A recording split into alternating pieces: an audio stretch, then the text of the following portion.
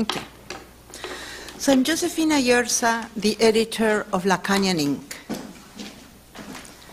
Let me thank you all for being here tonight.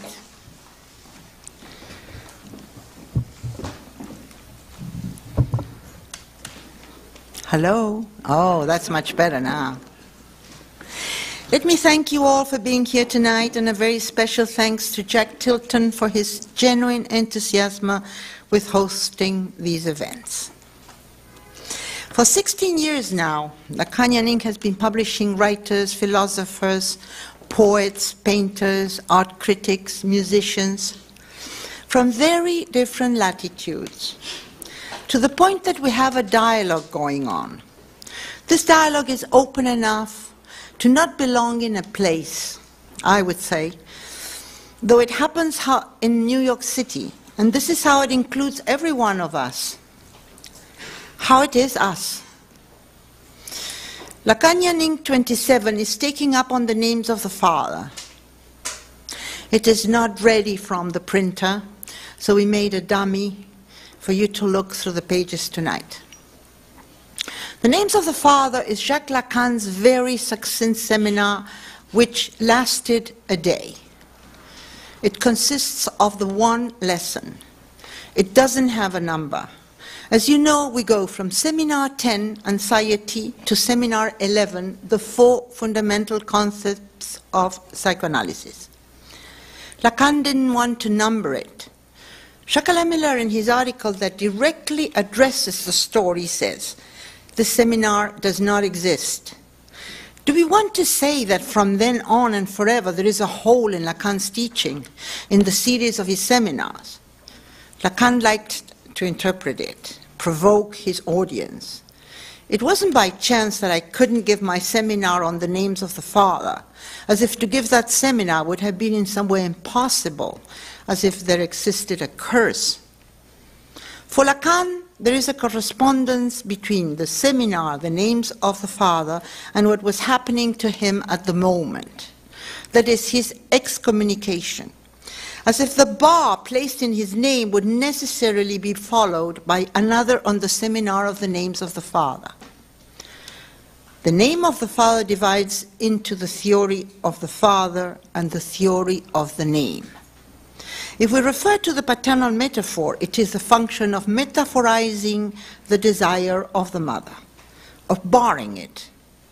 If to the event of naming, Kripke's theory of dice, soon pointed out by Lacan, brings in the function of a pure signifier of the proper name to emerge in mathematical logic.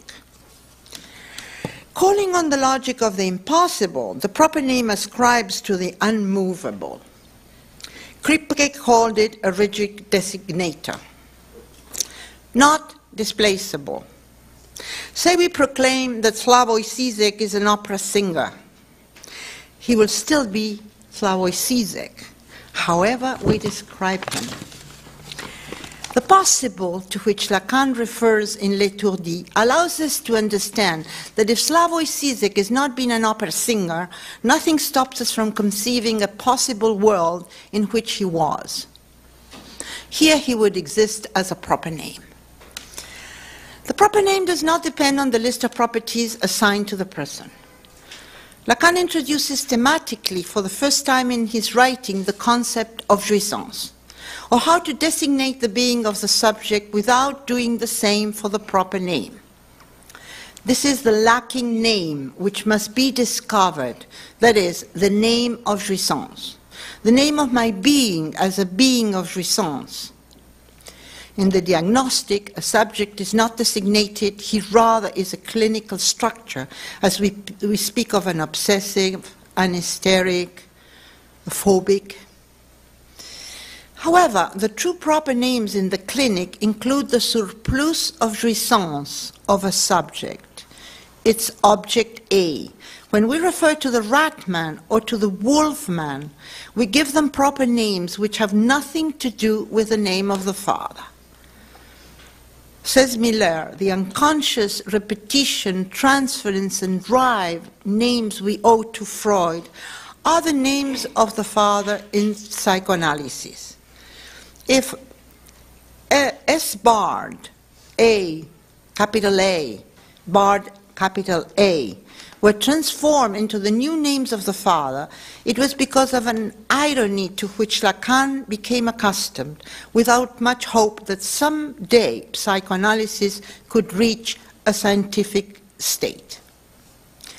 With Alain Badiou in his formulas of L'Étourdi, the real may be designated as impossibility. I quote, and this is why one of the synonyms for absence in Lacan's text is absex sens, the formula which says that there is no sexual relation. Mehdi Belach Kassem disserts on Giorgio Agamben's forthcoming profanations. Homo sacer is the paradox of politics. Even when it is the people, the sovereign needs a sort of borderline character to set up the order of the state. The law is irrelevant to Homo sacer. Slavoj Zizek comments the ongoing rise of religious fundamentalism. Its true danger does not reside in the fact that it poses a threat to secular scientific knowledge, but in the fact that it poses a threat to authentic belief itself. In Lacan as a reader of Hegel, Zizek alludes to the analyst as the Hegelian master who adopts the stance of a passive observer, does not intervene directly into the content, but merely manipulates the scene so that the content confronted with its own inconsistencies destroys itself. Kathy Lebovitz and I discussed the work of Catherine Opie, the name of the father here involved with a self-portrait of mother and baby child, while being fed at the breast. With you, Slavoj Zizek on Danish pastry or the euthanasia of tolerant reason.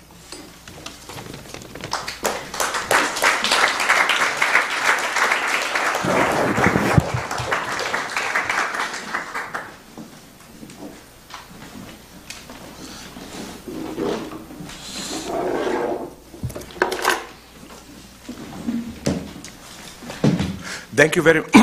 I hope this works. Thank you very much. I prepared quite a long, serious speech because I was informed a week or two ago that for technical reasons, the other event is not happening. So this is the only appearance and so on. So I will try to squeeze everything into this one. And what I want to do is something very traditional, maybe a little bit boring, to give some coordinates referring to some of my published works, but giving a new reading to it, to what I refer to as to how are we to relate to belief and violence today. First, my thanks to Josefina and to Jack Tilton. He must remember we were planning this event already, it must be almost 10 years now, I think. So finally, the letter did arrive at its destination, and thanks to all of you, I'm even tempted to thank the paintings, at least that one, that person, for obvious reasons. Okay, let me start with a brief explanation. What do I mean by the title, that pastry part? When I hope you are ready, it is like 1 hour's talk. When I visited the University of Champaign in Illinois a couple of years ago, I was taken to a restaurant which offered on the menu Tuscany, like Diane Lane getting late married, you know, Toscana in Italy, Tuscany fries. Asking friends what this is, they explained it to me. The owner wanted to appear patriotic apropos the French opposition to the US attack on Iraq. So he followed the US Congress and renamed French fries Freedom Fries. However, the progressive members of the faculty, majority of his customers, threatened to boycott the place if Freedom Fries remain on the menu. Now, the owner didn't want to lose his customers, but he also didn't want to appear non-patriotic. So he invented simply, he told me, a new name, Tuscany Fries, which sounded European, plus echoing the vague, idyllic films on Tuscany and so on. In a move similar to the one of the US Congress, you probably know that Iranian authorities recently ordered the bakeries to change the name of Danish pastry because of those Mohammed caricatures, to Roses of Muhammad. All I'm saying is that it would be nice to live in a world in which the US Congress would change the name of French fries into Muhammad's fries and the Iranian authorities' Danish pastry into freedom pastry.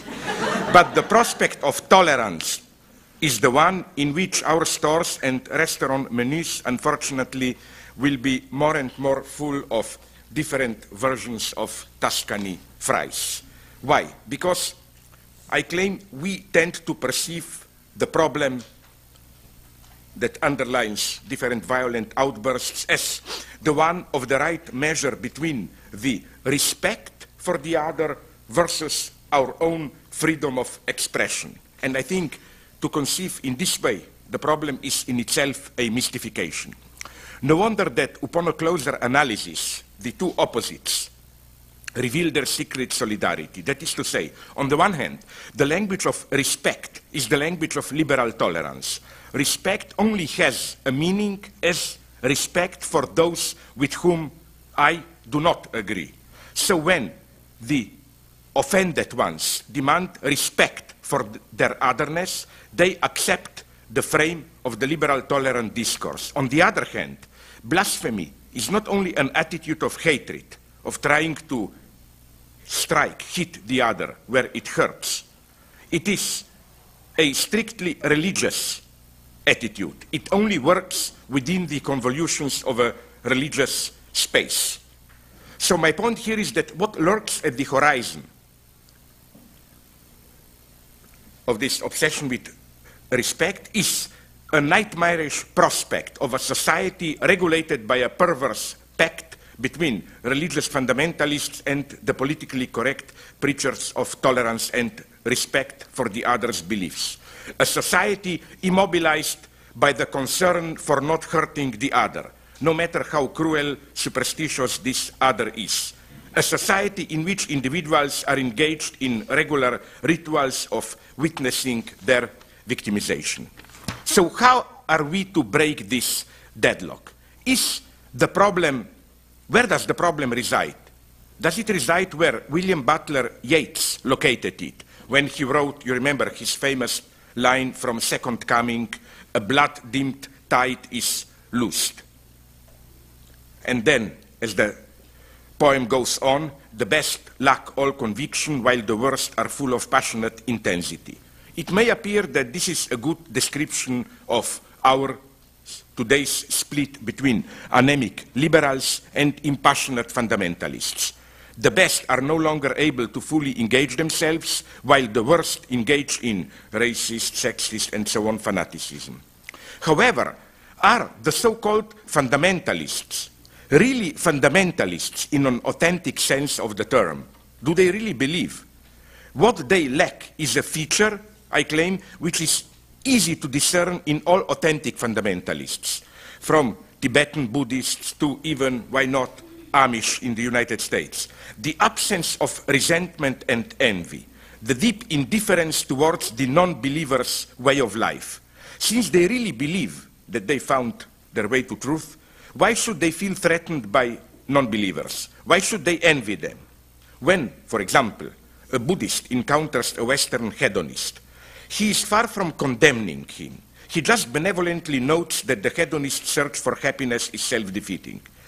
In contrast to a true fundamentalist, the pseudo-fundamentalists are deeply bothered, intrigued, fascinated by the sinful life of non-believers. One can feel that in fighting the sinful other, they are fighting their own temptation. So again, my first reaction, it's the same like when conservatives deplore the lack of family values. My reaction is not, no, this is a fundamentalist idea, what about, I don't know, homosexual marriages, open families. No, my idea is, who are they to talk about family values? It's the neoliberal economic program, which, as every economist will tell you, did more than all hedonists and homosexuals together to destroy any serious meaning of the term, whatever this could mean, family values. So again, the first line of defense should be not even to admit to them that they truly are fundamentalists, if this term has any full meaning. For example, look at a TV preacher figure like Jimmy Swaggart or whatever. I think it's ridiculous to call him a fundamentalist. Is he not, and people like him, a clear example of how the very way they deliver the message undermines the message? In their message, they can preach against tolerance, ego trip, and so on. They stage one big ego trip in their preaching. So it is here, I think, that Yates' diagnosis falls short. Passionate intensity of a violent mob or a violent fundamentalist preacher bears witness precisely to the lack of a true conviction. We do not believe where we seem to believe. We should problematize the notion of belief. How? Where is belief today? Let me recapitulate some themes from my last book, Parallax View. Let me begin with a joke I know to all of you. Nonetheless, I have to return to it to give an additional twist to it. You know that joke, classical joke, about a man who believed himself to be a grain of seed, taken to mental institution, finally convinced that he is not a grain but a man. When he is cured, he returns immediately back, trembling with scare. There is a chicken outside, and he is afraid the chicken will eat him.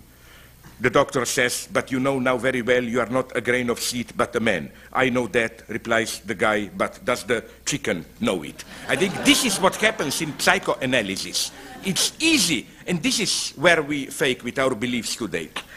It is easy to convince ourselves.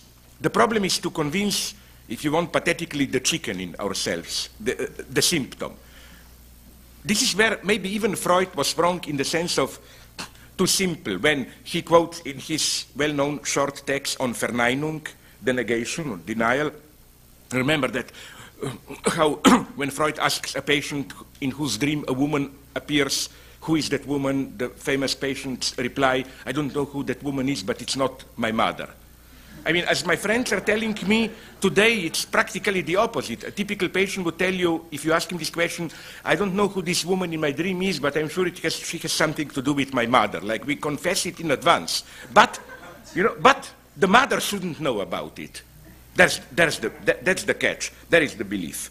Why is this so important? Because I claim that this same structure of a belief, which is not subjectively assumed, which operates but displaced onto another, objectified belief. This kind of belief, which must be minimally institutionalized, again, in my other book, maybe some of you know it, The Tickly Subject, I quote a nice example which happened to a friend of mine, a Slovene politician, when he was doing the usual thing in these horrible democratic elections, being friendly to voters and so on. An old lady came to him and said, can he do her a favor as a politician, that on her house, the street number of her house, this old lady's house, was 24. And she said, I think this is bringing me bad luck. You know, every time there was a burglary in that house, a lightning strike, something is wrong. Can he arrange with the local authorities to change the number into, I don't know, 23A or whatever? Then my friend told this lady, but why don't you do it secretly? Paint over 4-3. And she said, no, I tried it, it doesn't work. It must be done properly. You know, this belief in there must be an institution who will do it for us. Incidentally, this is why I don't get you Americans here.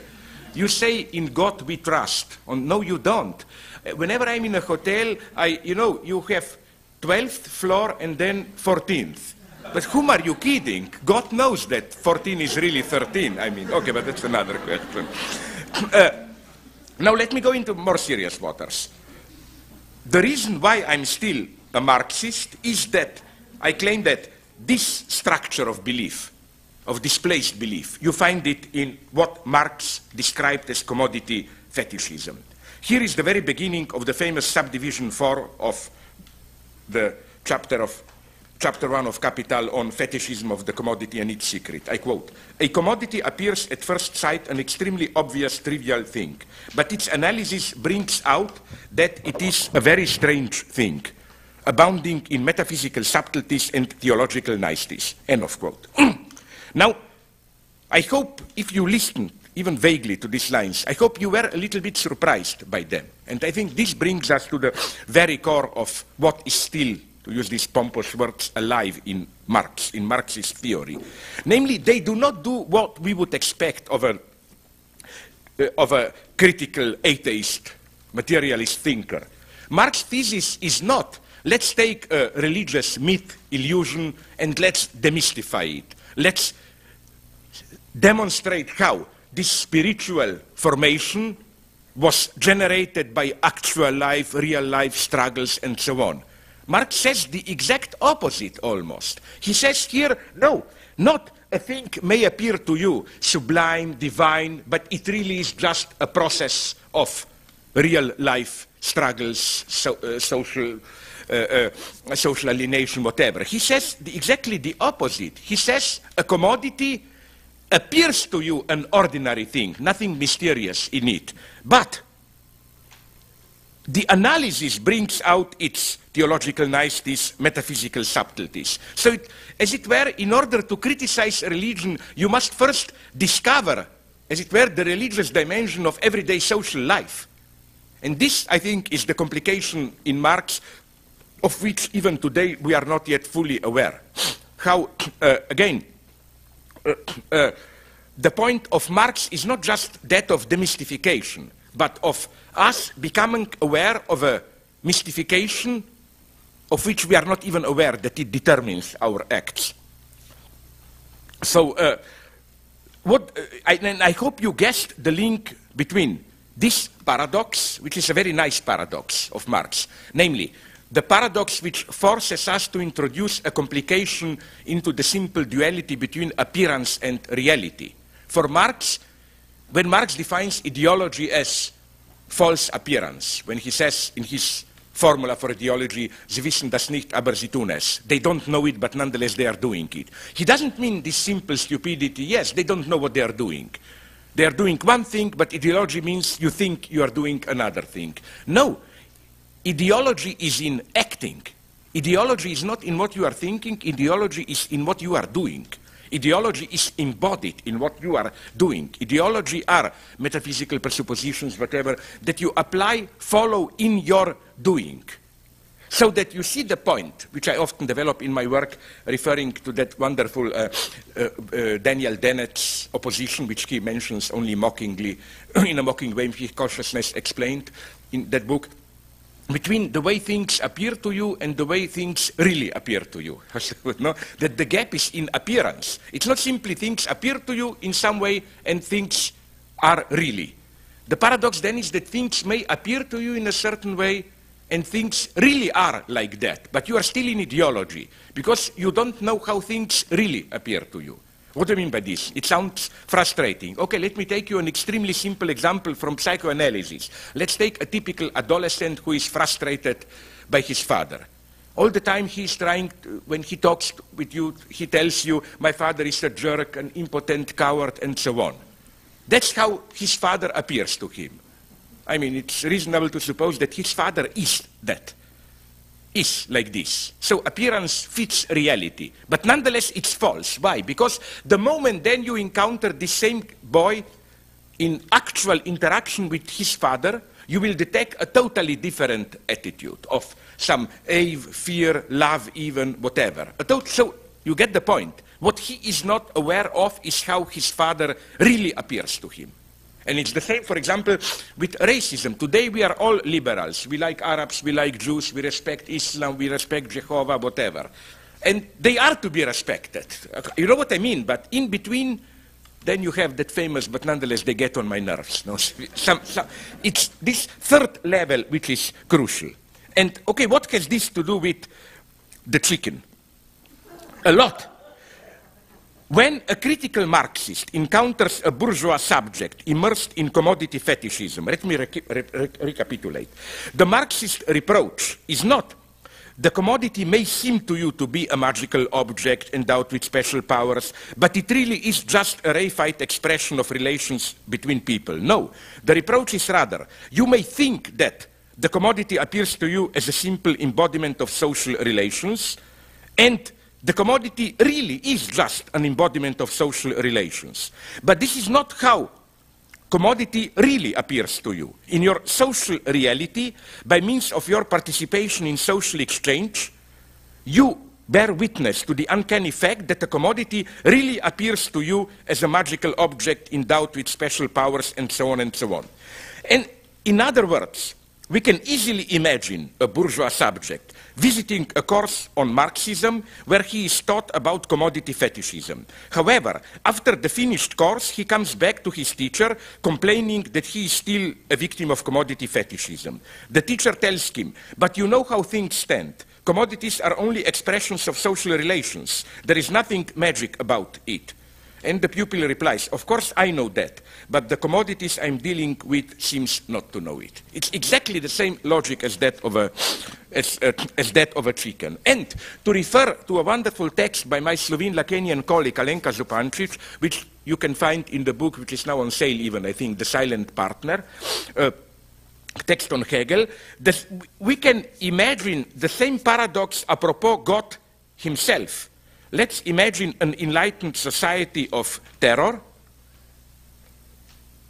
of revolutionary terror, where a man is put in prison because he believes in God, with different measures, but above all by means of an enlightened explanation.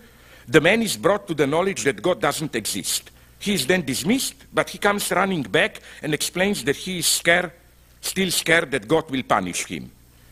The teacher said, but now you know, you were trained in Marxism, that God doesn't exist. The guy replies, I know that, but does God know that he doesn't exist? And this is not a joke, this is how it functions. We need, the true problem of atheism, of disbelief, is not for us not to believe, is to have our chicken not to believe, how should I put it?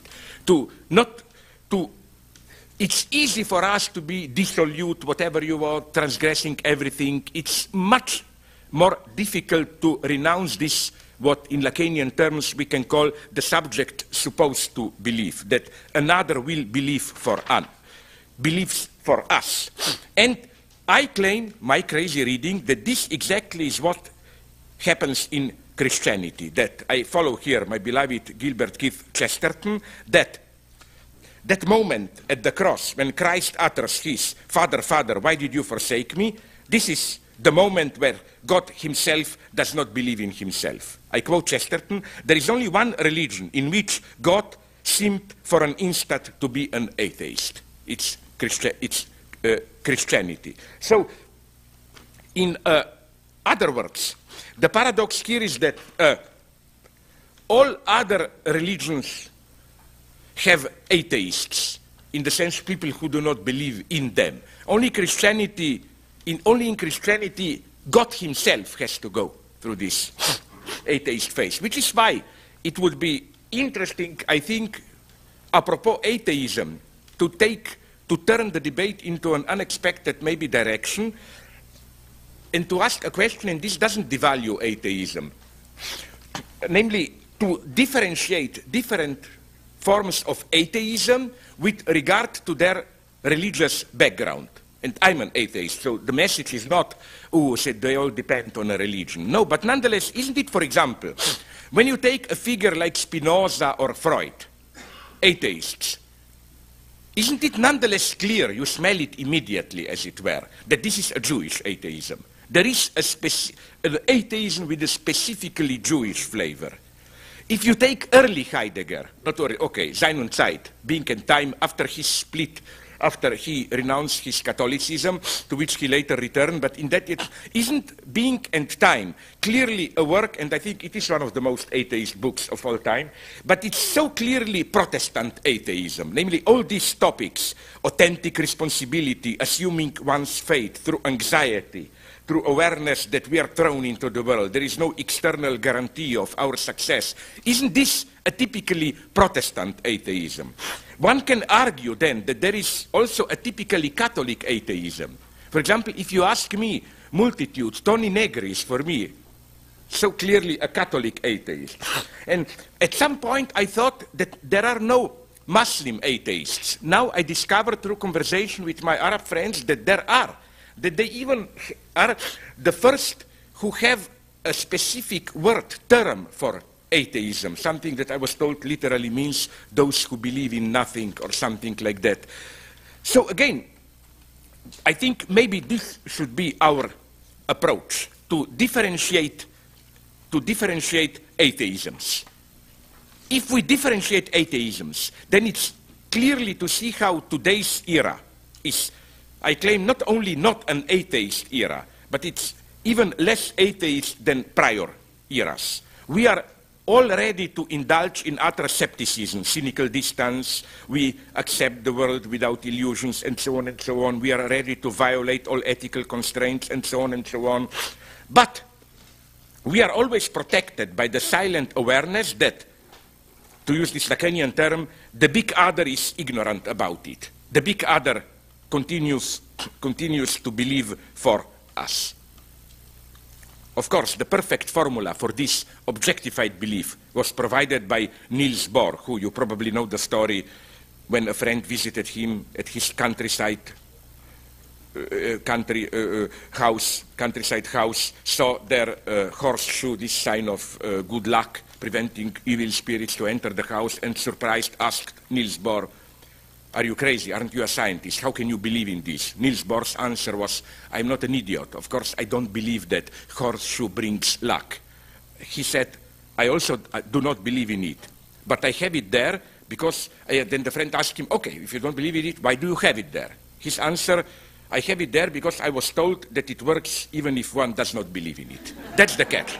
That's how it works today. Democracy, blah, blah, blah. None of us has, you get my point, none of us has to believe in it.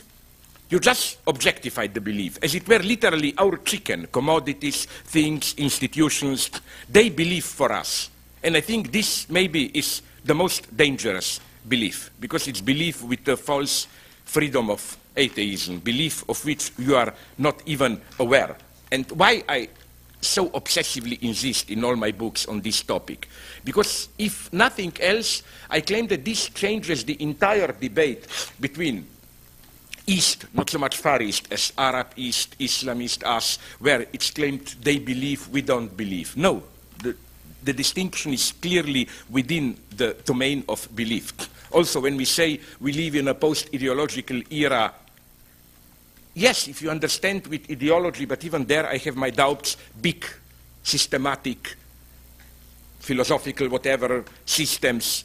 At this level we may be less ideological. But if you understand by ideology beliefs which determine our actual social reality, the way we interact with other people, then I think we believe more than ever. Here, the next step, I think we should even turn around this old Pascal formula, which I interpreted endlessly in my work. You know, this famous Pascal's advice to non-believers who want to believe. You cannot believe, no problem. Act as if you believe. Kneel down, obey the ritual, and belief will come by itself. I think that in our era, we are terrified by assuming directly a belief, which is why we use this Pascalian advice, that's my suspicion, de facto in an opposite sense. It's not you do not believe, okay, follow the ritual, as Alcoholics Anonymous put it, fake it till you make it. Follow the ritual, act as if, then no. It's rather, you really believe. Do you find it heavy, too obsessive that you believe? No problem. Act as if you believe and you will get rid of your belief. Because through the ritual, the institution will take over the belief, like you know. Just go automatically repeat it, or even better, as some in the Orient do it, do believe through others, like put it on a paper, turn it around in a praying wheel or whatever, and you can think about sex, whatever, but you believe through the other. And I even claim that throughout the history of Catholicism, this is the secret, if you want, Catholic teaching on marriage, if you read it between the lines. It's not, you have to marry this woman, but you don't really love her. Okay, then do as if you love her, go through the ritual, sleep with her, and love will arrive by itself. No, it's rather, are you passionately in love with that woman or man or whatever? Do you find it too oppressive? Because, you know, there is a truth in it. It's horrible to be really in love, believe me. It's like all your life is destabilized. The idea is, okay, you want to get rid of your love, marry her or him. Follow the ritual, and it's done automatically, and you can start dreaming about other things. If you have problems, go to a prostitute or whatever. I think that's the secret teaching, if you want, and more about this soon, of a certain Catholicism. So this would be almost, I claim, the different modalities of how we believe through denial. One would be, again, this symbolic objectivization of belief. You externalize belief into a certain symbolic ritual, whatever, so that you no longer have to assume it fully subjectively. Another more interesting distance would have been not so much big noble beliefs, but the obscene, unwritten beliefs, convictions, like racist, sexist convictions. The way they function is, we, of course, publicly deny them, disavow them, even oppose them actively, but from time to time, they nonetheless pop up in the censored form, in the form of the negation. We evoke them and quickly discard them. There was a wonderful example, maybe some of you remember it, of this a couple of months ago, on, to be precise, September 28, 2005. William Bennett, you know who is William Bennett, a well-known American gambler, compulsive gambler. Among other things, he writes boring books, the Book of Virtues, but no, seriously, don't you know he was indebted for $500,000, which is why then people discovered that in the Book of Virtues, gambling is significantly not mentioned among the themes there. Okay, you know what he says on the 28th of September of 2005? I quote, on his call-in program, Morning in America. Not morning like melancholy, but morning like not the evening. No? But I do know that it's true that if you wanted to reduce crime, you could, if that were your sole purpose, you could abort every black baby in this country and your crime rate would go down. That would be an impossibly ridiculous and morally reprehensible thing to do. But your crime rate would go down. End of quote. Now, of course, then he immediately denied it. He says, I didn't mean it. It was just evoked as an absurdity and so on. But you can get it. The whole pleasure was he had his cake and eat it. No? He was able to blurt out his racist conviction at the same time withdrawing from it. This, when he denies it, when he says, but I didn't mean it, this is what Freud meant with Verneinung, with the negation. Then we should even go a step further here.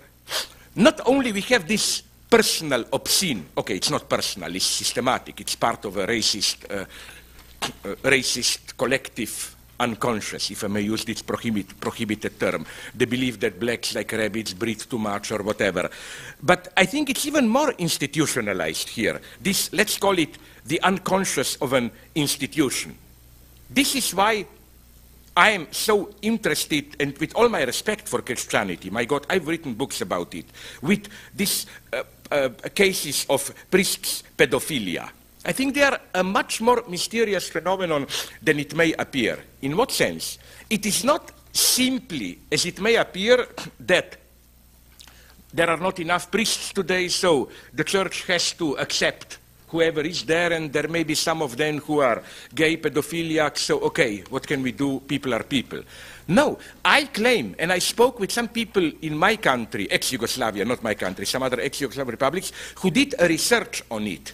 And they told me of a couple of much more paradoxical examples where when a guy went to study theology to become a priest, he was straight, I mean in the common sense, heterosexual. Then it was that a couple of years being a priest turned him pedophiliac, homosexual. That is to say, it's literally the obscene underside, the unconscious of the institution itself. I think this is the question to be addressed. And I'm not here engaged in any cheap Catholic bashing and so on. This idea was approached very nicely by a guy, a Catholic, whom I admire very much, Gary Wills from Chicago, who wrote a wonderful analysis of how you cannot separate these cases of pedophilia from Catholic Church institution, how the whole institutional apparatus is mobilized. So again, this would have been another thing always to bear in mind apropos of beliefs, how every belief is, as it were, supplemented by its obscene underside. I will not dwell too long on it, because this is the eternal topic of my work, but just to give an idea what I mean by it. What fascinates me even more than already in all my books when I make this point, is how it goes not only for beliefs, but also for social rules and so on. Did you notice how to put it, whenever you have a certain network of social rules which regulate a certain field, you always also need to be really in an additional set of rules which tells you how to really deal with these rules. Because, you know, rules are never unambiguous. Like, to be very primitive, when father tells you don't mess with girls, my God, that's a big enigma for adolescents. What does he really mean? He usually means do it, but do it discreetly, secret. You know what I mean? Prohibitions never mean directly what they mean. They can be a secret call, do it. They can mean do it, but do it hypocritically. Very rarely they really mean just don't do it. So I think that the true integration into a certain symbolic field is precisely when you not only know the rules, but know these secret meta rules of how are the rules to be taken. Which rules are here only to be violated, so that you are simply an idiot, so that the safest way to be excluded is to follow the rules, to just simply follow the rules. So this is the second aspect. Okay, but now you will tell me, but with all this my skepticism, nobody believes, we only always believe through a displacement and so on and so on. Now you will tell me, but nonetheless, there are so-called fundamentalists who believe. Now I come to the point mentioned by Josefina.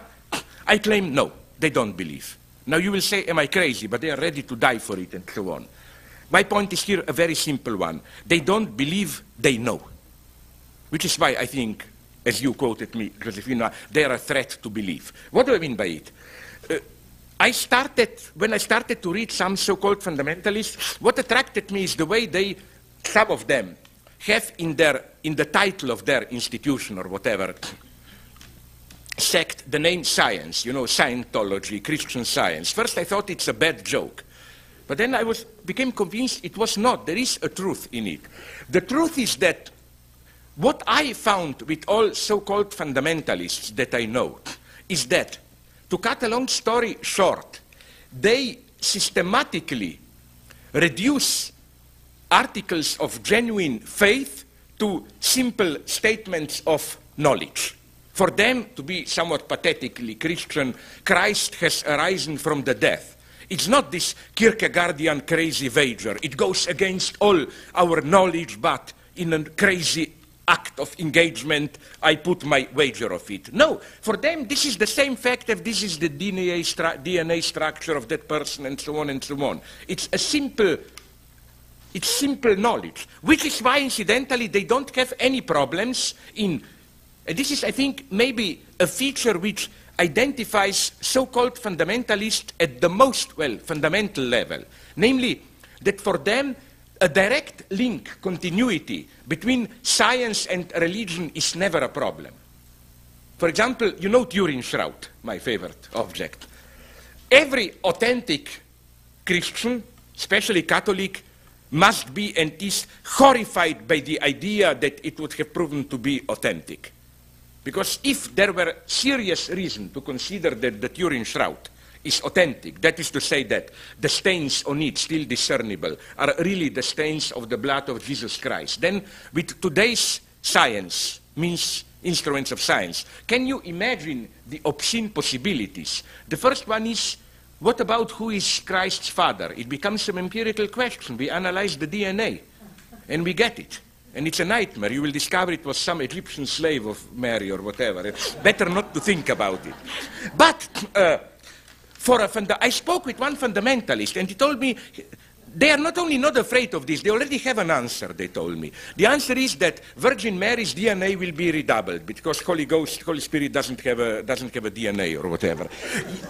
You see my point? This is for me the spirit of fundamentalism. They don't have a problem. For example, on a recent visit to Israel, friends took me to a wonderful religious group convinced in the literal truth of the Old Testament prophecy that the Messiah will come when a calf with totally red hair will be born. So you know what they are doing? With all the utmost modern science, they are doing all biogenetic intervention to have a calf with totally red hair born. This is fundamentalism, no problem. You just see simple continuity. So what gets lost here? What is for me a belief? For me, a belief is a crazy ethical wager. When we use the term belief in an authentic sense, it's crazy to say, I believe in it, but I don't care about it. Belief is, by definition, an engaged belief. Let me give you one or two pathetic examples. Anna Frank, when she said those wonderful lines, we all maybe know them if you read the book, even if I see all the horrors the Nazis are doing, so many bad people, I still believe there is a divine spark in every human being. This is belief. Totally counterfactual. You have there the least we can say about Nazis, not exactly the best people. Very mean people, and nonetheless, you put it. Or human rights. I claim this is an article of belief. Belief in what sense? Precisely belief in what Badiou would have said a kind of axiomatic engagement. It's counterfactual. I mean, you look the people around, where is the stupid equality? We are all different, one is stupid, one is ugly, the other is not, and so on. Are you aware what an irrational wager this is to say, no, they all have the same human dignity, and so on and so on? This engagement is belief. And there is always something of, to use this old saying, credo qua absurdum. I believe because it's absurd. This is authentic belief. And every, if you want, revolutionary act, every emancipatory act is, in this sense, a counterfactual belief. John Brown was a believer, my American hero. John Brown, you know, the one who, I think you came closest to my beloved European Jacobinism, you know, like politics with a little bit of terror, no, in his case, which is why he's the repressed one. But for him, again, the equality of the blacks, it's very interesting to read him. You can sense the difference between him and standard white liberals who had this patronizing, oh, how the blacks suffer, let's create the conditions for their equality, let's educate them, let's help them. No, for John Brown it was, let's do it immediately. Let's immediately treat them as equals. None of that stuff. So you see my point. This ethically engaged, absurd Kierkegaardian, if you want, aspect of belief, this is what gets lost in fundamentalism. So in this sense, what Josefina quoted at the beginning, in this sense, I think that the true danger of so-called fundamentalists, they are not truly a danger to secular knowledge. That debate, ridiculous as it somehow may appear, sometimes may appear with creationism and so on, nonetheless, no, they argue. It's easy for them, for fundamentalists, I claim, to accept the language of science. They are already, the moment you argue, oh, but those stones prove that Earth was created only 4,000 years ago or whatever, you already accept, you already speak the opponent's language. Belief is already lost there. They are the threat to belief. And belief is what is effectively threatened by fundamentalists. So these paradoxes of belief, which is why incidentally I think that not only atheists can believe, but maybe at some level at least, and Derrida said somewhere this, I think, atheists are the ones who believe in the most radical way. Why? Because for me to be an atheist is not to believe, but to believe utterly without guarantee. You don't need any big guarantee. You just fully engage yourself in your belief. So this paradox of belief also, I think, allows us to complicate the link between belief and violence. It is not simply that the dogmatic belief generates violence since there are no limits if you really think that the things are the way you believe, while skepticism and ironic distance constrain your violence. I think the roots of violence are elsewhere. Violence is a very mysterious phenomenon. It's a typically human phenomenon. You know, I don't think that animals are violent. Of course they are. I mean, my God. We know all the stories, sharks and so on. But it's not specifically human violence. It's more instrumental. What is violence? The first thing we should say is that Violence, okay, it's an old thing to say, but it should be repeated precisely today when we had that exaggerated outcry about Muhammad caricatures and so on, where there are lessons from those debates, not the usual lessons about should we be liberal, should we tolerate otherness. The first lesson is, what does this famous global informational village mean? Isn't the first lesson how we are all neighbors today, in the sense that the global village, the emergence of a global society, means in a first immediate approach, it means more conflicts, more violence. It means that when we will, with all our differences, are all of a sudden thrown together, as it were, too close to each other, violence tends to explode. Which is why I tend to agree with the German non-conservative philosopher, but as a Marxist I don't have any problem agreeing with him, when he claims that maybe we should abandon, or at least neglect a little bit, this multiculturalist urge to understand each other, and to supplement it with the attitude of getting out of each other's way, of that we should invent a new code of discretion. Or, a very nice provocative thought, maybe what we need is more of alienation, not this urge. And I think you, New Yorkers, are here one of the original sinners. You invented, I think, one of the most horrible institutions which ruined the art of acting, which is called that Strasberg studio, or what, you know, this violent self-expression or whatever. No, I mean, are we aware how helpful these rules of code of discretion is? I remember when the last time when I visited Israel, and Palestine, and whatever you want there, Ramallah. But I didn't see, I mean, I'm a monster culturally. I saw none of those walls and so on and whatever they have, this stuff. That's not for me. I did a much simpler thing.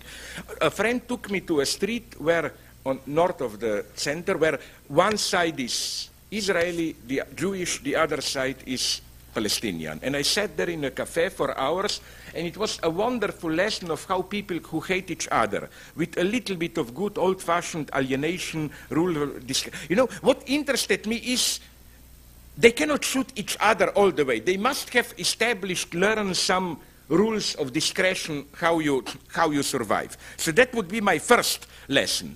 I mean, why shouldn't, for me it's a very positive attitude to say, I don't want to another human being. I don't want to know too much about it. There are limits.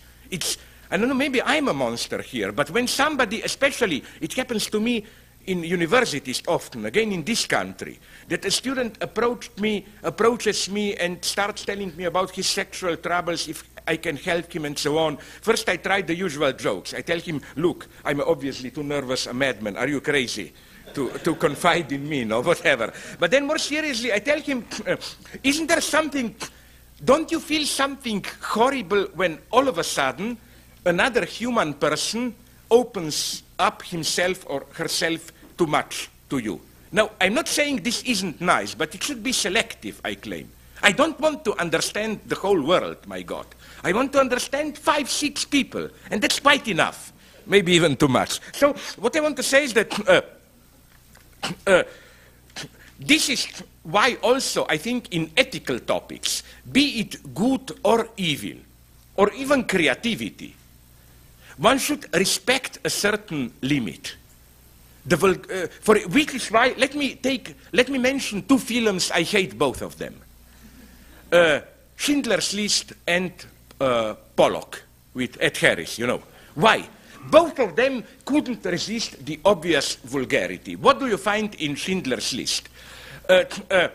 You remember, it couldn't, you know, you have that scene when Schindler is with his mistress on a hill above Krakow and observes down there how German SS units are penetrating the ghetto. And Spielberg, I was so sad, he couldn't resist the temptation of literally presenting the moment of Schindler's conversion from, okay, not bad guy, but a manipulator to a good guy. You remember that famous black and white film, Girl in a Red Dress, and he discovered human, and so on. In Pollock, if you remember, it's even my worst fears were realized. I remember, I cannot prove it to you, believe me, before seeing the film, I told a friend, I'm sure they will do this ultimate vulgarity and try to paint the moment of the discovery of this, how do you call it, action painting. And of course they do it. You remember, Edgar is half drunk, spills over the cup of color. He goes, oh, and he says, oh my God, that's it. You can see almost, it's said that he doesn't say, now I invented action paint. Couldn't they have a little bit of this reserve? This is, I think, again, one lesson here. Not because of any spiritual obscurantism or whatever, but because it's also the mystery for the other, because, how shall I put it, because I think the gap is here in reality itself. You never know how you invent something. You know, it's like those magical processes, like you add one grain, and all of a sudden it's a heap, but it's always retroactive. All of a sudden it's here. You should respect that limit. So that's the first thing, respect the limit. Don't try to understand everything and so on. I think often the true, if we want to talk about respect, kind of discretion, ignorance is the only appropriate respect. Second lesson, are we aware that that which gives to human aggressivity, to specifically human violence, its excess, is precisely the symbolic dimension? That is to say, for example, what does a racist attack when he attacks an Arab, a Jew, a black, whomever? He does not simply attack a real person there. He attacks a symbolic construct embodied in that person. In other words, I tend more and more to disagree with this idea by Habermasians propagated and others, that language is originally, or rather at its most fundamental dimension. The idea is that at its most fundamental, language is a means of equal, symmetrical communication. I recognize you, you recognize me, that what is natural for language is symmetry recognition, and that language becomes means of oppression, exclusion, power, domination, asymmetry, only through some kind of, how to put it, secondary pathological twist when language is caught in social relations of power and so on and so on. No, I think there is an original dimension of violence in language as such. Language is not only the big unifier, it's, okay, not as Bush would like to be the big, how did he say, I'm the big decider or what, no? But it's a big divider. That is to say, language is that which, even if the two of us live in the same world, in the same street, in the same apartment, we still can live in different worlds. This here, I think you can feel, you know how when you talk to a stranger, not stranger in the ethnic language sense, but somebody who is psychologically strange to you, you know this horrible, shattering experience that even if you use the same words describing the same things, you know, this sudden realization, but we are talking about totally different things. This is for me the original violence of language. Language is terribly twisted. Language introduces imbalance in the world. Language means we are here, but we live in different worlds. And I think that this is, again, the next, this is the dimension of violence which we should take into account. So a more general conclusion from this. Whenever we speak of violence, we always tend to focus on violence in the sense of what I'm tempted to call subjective violence. Somebody, be it an individual, a fanatical group, or an organized group. Sorry, just one more thing about belief, which is why my basic idea is the following one. You remember the situation known to most of you when, and they are beautiful situations, almost in a poetic sense, when, what is for me the zero level of meaning? It's not when you know what it means. I claim when you know what something means, meaning is already reduced to some kind of denotation, you lose it. It's this gap, when you know it means something, but I don't know what it is. I claim that this is how it all begins. This perplexed confrontation of what Jean Laplanche calls enigmatic signifier. It means something, I don't know what. And I claim that meaning comes afterwards, concrete, determinate meaning. There is no meaning without this perplexity of what does it mean. But nonetheless, let me go on. So we are, I think, all too focused on this subjective violence. again, in all its variations, either these Hannah Arendtian Nazi executors, cold bureaucracy, all these sneering evil sadists, or agents, furious crowd, subjective violence, agents doing it. But I claim we should supplement it with at least two other modes of violence. The other would have been symbolic violence, not only symbolic violence in the sense of language serving as instrument of oppression and so on, but also more fundamentally language as the great divider, totally imposing different visions of world, constituting different worlds.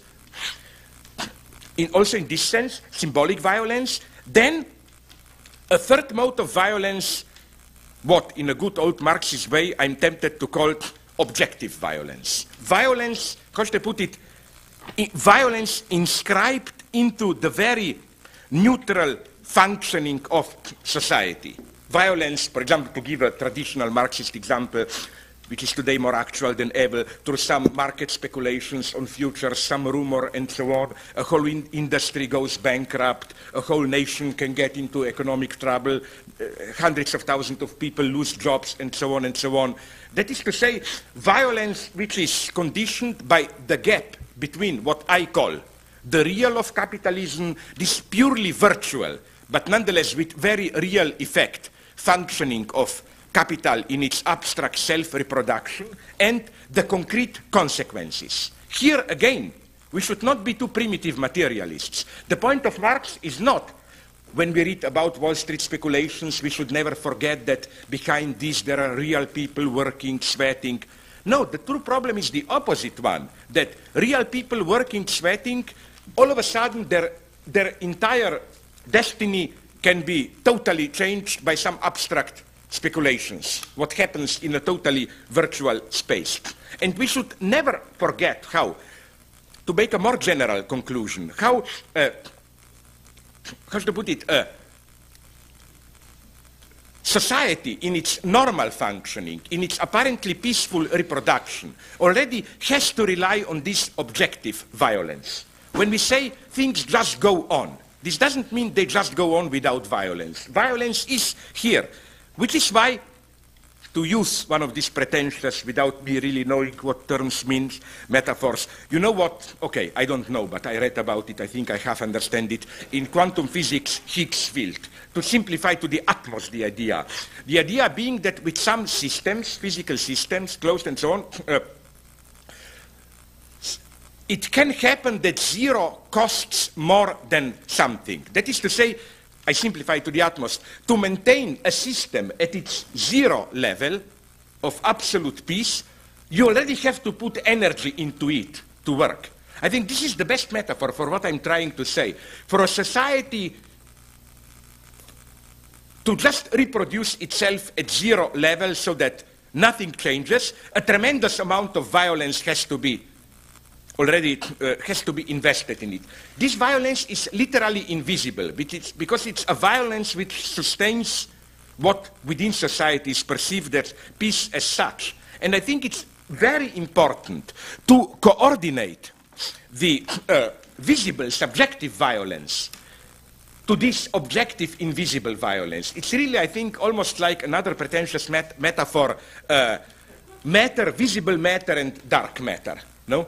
You have this invisible matter of violence which has to be here. And it's crucial to see both sides. Why? Because otherwise you cannot understand the explosions of visible violence, which are mostly precisely frustrations at impotent acting out, at this irrational, impenetrable, objective, invisible violence.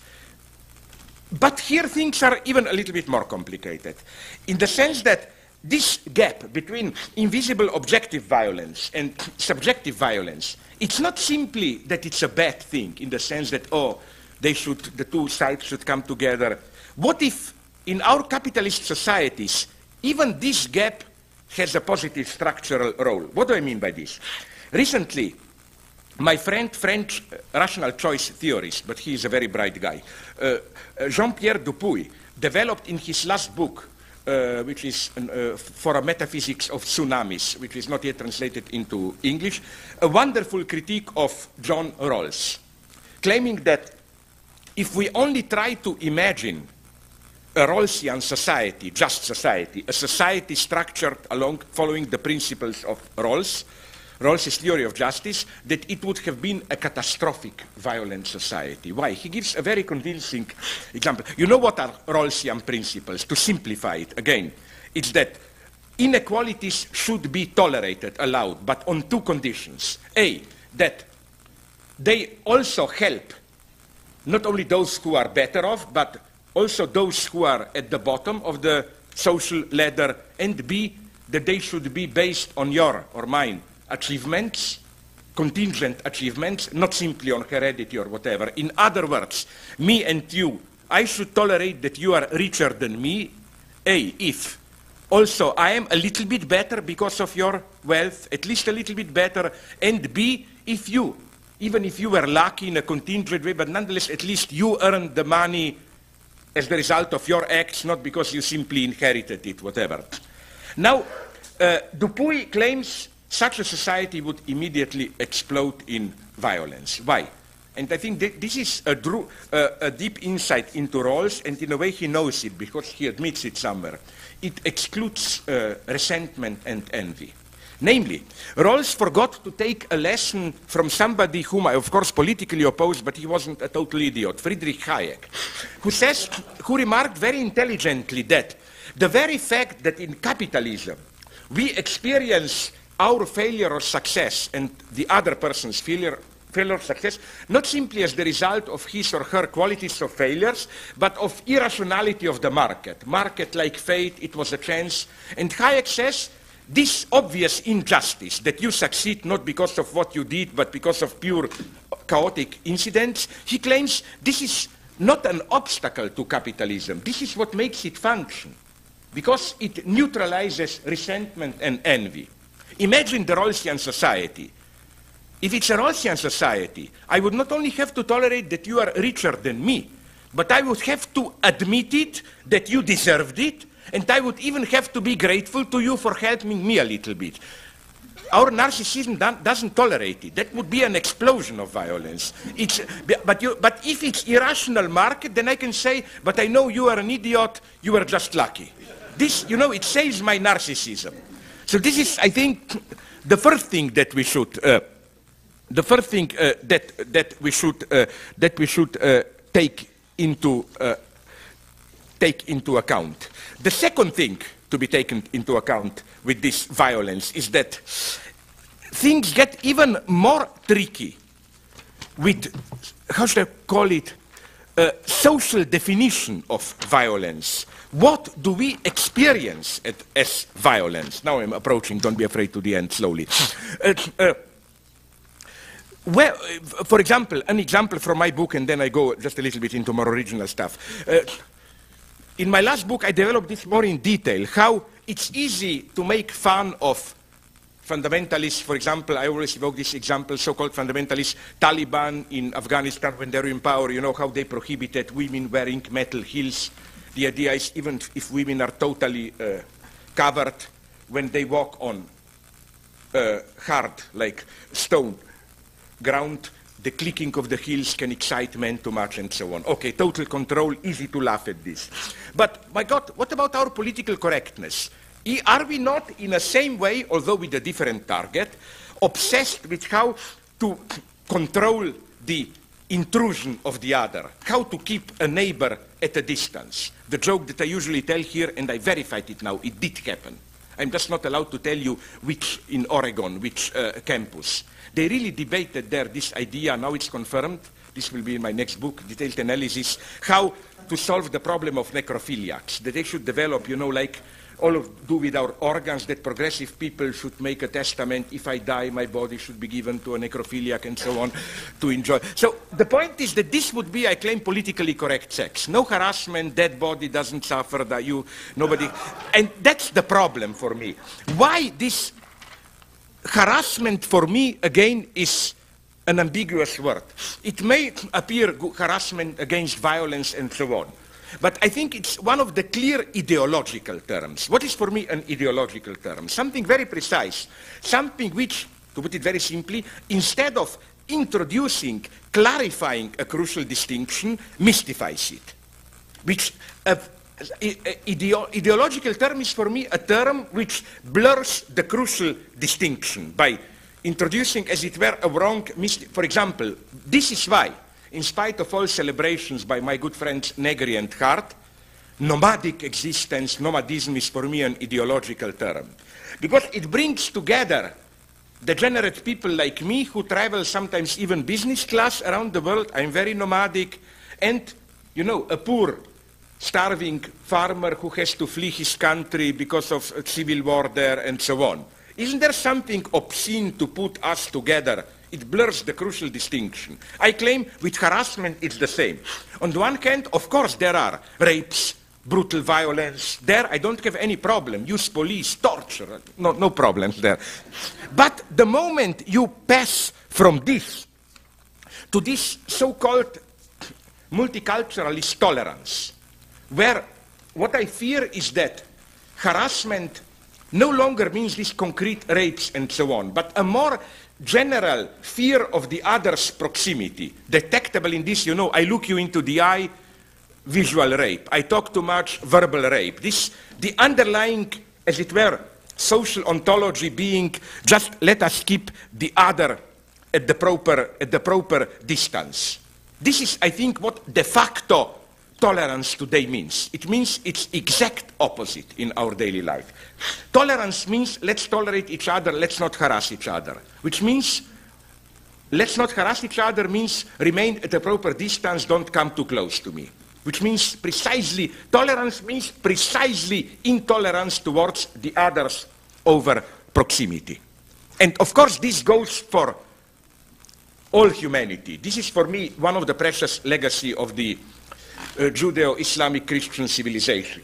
This idea of the neighbor, not as simply another semblant, but this abyss of the neighbor, the monstrosity of another human being. The question then is, of course, why are we today so obsessed with this monstrosity?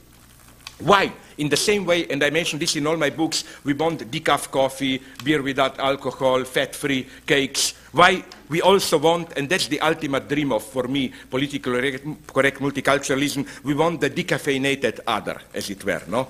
Like the other who dances holistic dances and so on, not the other who drinks too much and beats his wife or whatever and so on. No? Isn't it that because something is happening at the level of the symbolic functioning of our society, I think that it is as if, again, we miss what I called at the beginning this logic of discretion, of politely maintaining a distance. And I think it's a reaction to this. What we are missing, I think, is precisely what Gore Vidal, the attitude best emphasized, best expressed for me in a wonderful answer to a vulgar journalist by Gore Vidal. You know, it's well known he was mostly gay but basically bisexual. And then in an interview, I remember reading it, a vulgar journalist asked him this stupid, intrusive question, okay, what was your first sexual encounter? What was the partner? A man and a woman. You know what was his answer? I was too polite to ask. Right? That's the spirit that we need today. Precisely this polite ignorance. The neighbor precisely in this inhuman dimension. Here Agamben is right. We need today practical anti-humanism, not in the sense we torture, but the true tolerance for me is precisely the tolerance for the inhuman side of the other. I don't mean sadistic other, but I mean this terrifying abyss of the other person. Again, think about when somebody declares love to you with all passion. Isn't it admit it, even if you like it, for a split second before you say, oh, but the guy is not so ugly, I like him, there is this moment of horror to discover that you are the focus of another person's dreams. It's claustrophobic, which is why for me one of the most terrifying poems, and if I were to be a poet, I would write a kind of negative version, reply to it. You know that, again, if we were with Yeats, you know that William Butler Yeats, I mean, there is something I don't have sensitivity for his poetry, but you know that one of the Yeats' biggest hits, that I'm a poor man, so I don't have blah blah money, I only have dreams. So be careful when you walk, you are walking in my dreams. No? That's a nightmare to tell to somebody you are walking in my dreams. It means you are totally in, it's suffocating. So the problem is precisely to tolerate this oppressive otherness of the other, this abyss of otherness. And here, I think, we can discern desperate attempts to erase this dimension, even where you wouldn't expect to find it. Now come a couple of nice concluding quotes. Did you read the book, which was a big New York Times bestseller? I think the guy is Ed Harris. The End of, is it The End of Faith or The End of Belief? Okay, The End of, whatever. Apparently a very anti-religious book and so on. But what interests me more is another aspect, is how this book tries to justify torture. It's Alan Dershowitz's line, how should I put it? How? I think the logic is pretty terrifying. You should read the book. It's based on the distinction between our immediate being impressed by the suffering of others and our abstract, correct insight into the other's suffering. He claims that Harris claims that when the reason that we find much more terrifying, for example, torturing a person in front of me like you, although maybe I wouldn't find it so terrifying, but that's another person, then to abstractly with pushing the button, killing, although even if you rationally know if I drop that bomb, tens of thousands will die, I find it much easier than torturing a living person in front of me. And he claims in a very chilling way that this is the same epistemological mistake as that mistake of how large the moon is, no? And that we should simply learn the lesson. In the same way that we now know, even if moon or sun seem small, but they are really larger than Earth, and we act accordingly, in the same way we should take into account this gap and learn to abstract from the sympathy of the other. Here is one quote. Given what many of us believe about the exigencies of our war on terrorism, the practice of torture in certain circumstances would seem to be not only permissible but necessary. Still, it does not seem any more acceptable in ethical terms than it did before. The reason for this are, I trust, every bit as neurological as those that give rise to the moon illusion. So this is a chilling thought.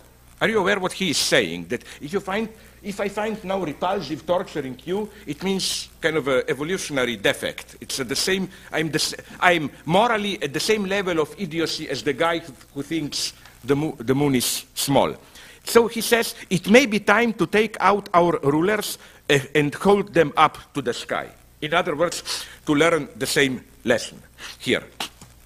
Now, you will see the nightmarish for me consequence, because then, in order to suspend this vulnerability to the physical display of others' suffering, Harris imagines an ideal truth pill, a torture which really, I claim, is an equivalent to decaffeinated coffee or Diet Coke, a kind of tortureless torture. A quote, 197 of the book. A drug that would deliver both the instruments of torture and the instrument of their utter concealment. It's really like my joke, chocolate laxative. You know, you have the thing and its own concealment.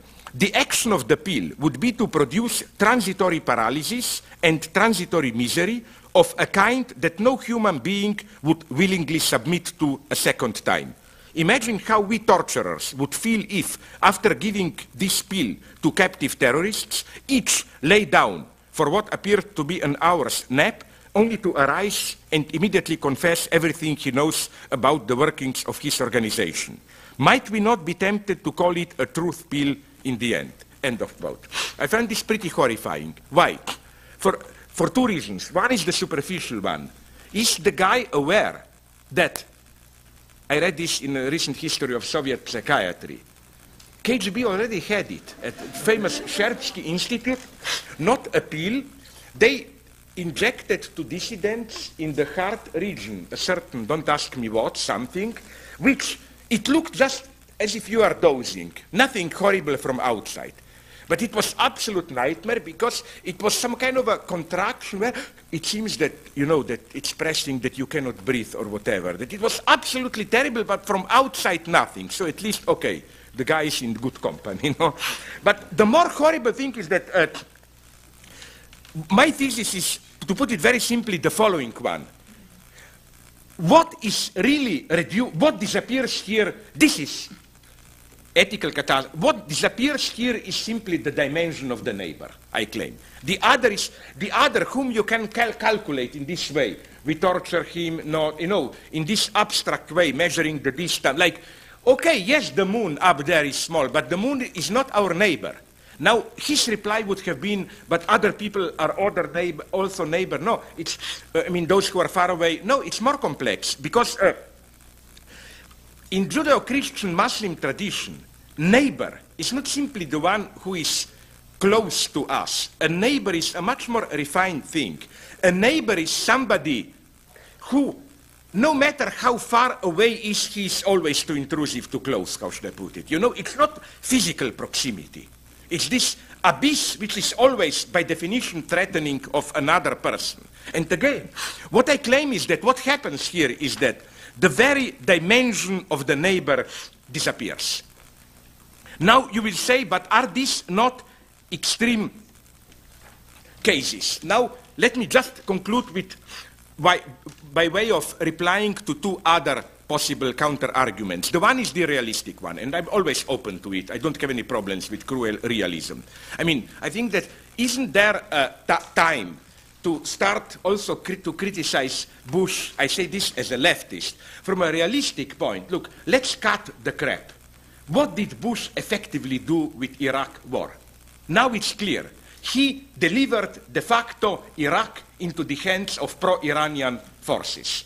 So what about a little bit of paranoia? No. What if Bush is like, somebody told me, I haven't seen it, that in the last installments of 24, the president himself is the traitor and so on. How could he have been so stupid? This was predictable.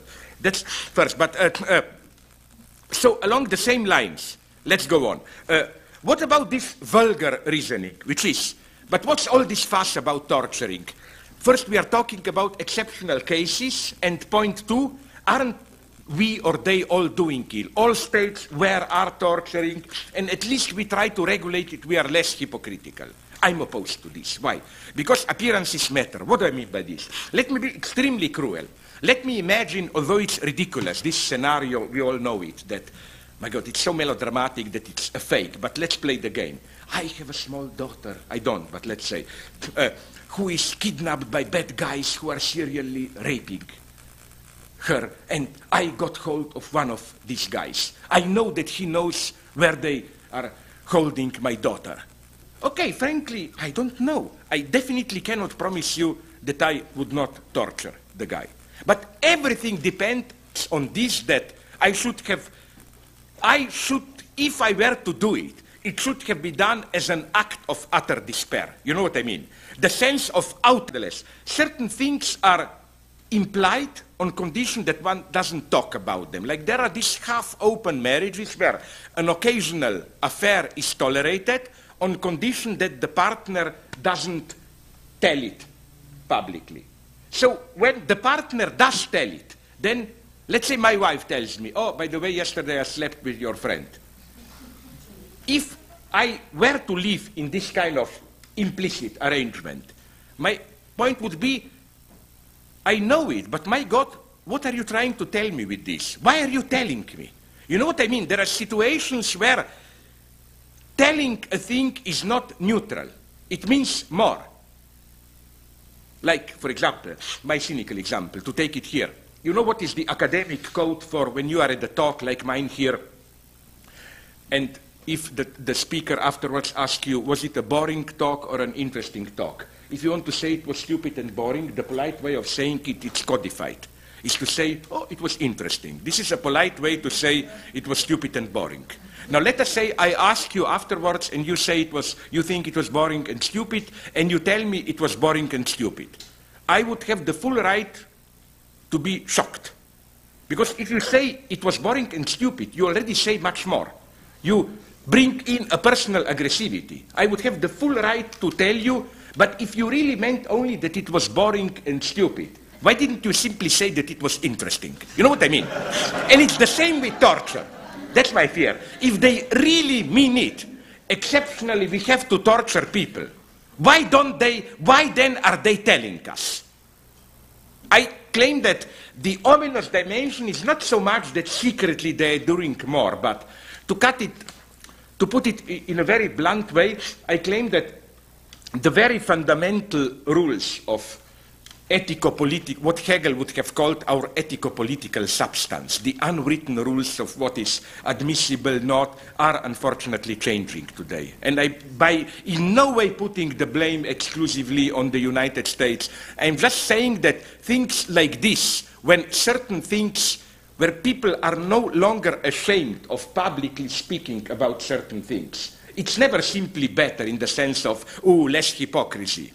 Hypocrisy has its uses. It contains things in certain limits. So that would be my first problem, my approach. Then next things, and with this I really conclude, that I would like to add is that we should also bear in mind to what extent what I called objective violence, violence caused by the functioning of today's global system itself, is in a false way counteracted by not subjective violence, but subjective, how should I put it, charity activities. Which is why, for me, Bill Gates is an icon today, not so much because, you know, virtual capitalism, Microsoft, but how he combines the most ruthless abstract capitalism, you grab billions of dollars, with this heart-bleeding, warm tolerance. At the most, if I were to pick the most disgusting photo of the last couple of years, it is in New York Times about a couple of months ago when Bill Gates visited India, him and his wife in an Indian village embracing in a hospital ill children. You should have seen that pathetic expression and so on. In other words, I claim that it's not enough today to say, oh, but people are starving, we should help them. It's part of today's system to refer all the time to this threatened outside. You know, Bill Gates is saying all the time, what does it matter, all the computers, if people are still unnecessarily dying of diarrhea and so on and so on? What's the function of this humanitarianism? I'm more and more convinced to create a false sense of emergency, whose target is do not think, act, but act so that, what do I mean by this? Wendy Brown, in one of her recent essays, did a wonderful analysis of this false sense of urgency. You know what I mean by this? Like, if I were to say now, are you aware that for every word that I pronounced today during my talk, 10 children died of hunger in Africa? Are you aware that every minute that I was talking, a woman was beaten and raped in the United States? I mean, this is true, of course, my God. But the way this kind of manipulation is false. It introduces a false sense of urgency. The opposite of it is, probably it's not now, I remember some 3-4 years ago in a Starbucks coffee here. It was the inverted formula. They said, they appealed to you with every cup that you drink with us, I don't know how much, 30, 40 cents goes to the Guatemala kid and he gets any. So, you know, every cup you save a kid or whatever. This precisely is the false urgency. What we should insist on more and more is that, how should I put it, sometimes today, precisely when people, even Chomsky, I was told, consider to this point, no time for theory today, the system is totally cynical, we know everything, we just have to tell the people to make them aware. No, we need theory more than ever today. I think we should not be afraid, we should not feel terrorized by this false sense of moralistic emergency, you know, no time for theory, people are starving and so on.